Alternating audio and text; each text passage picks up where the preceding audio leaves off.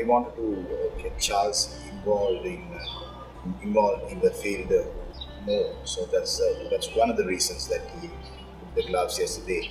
And also, Tom is he's a very good fielder. So we need that sort of attitude in the field. So I think he made a part yesterday as well. And suddenly I saw some energy during the game because that's what we lacked. We are not doing so well in the recent past. So coming back to the next game, I think we haven't played our best game yet. So if he clicks tomorrow, I think we can beat them.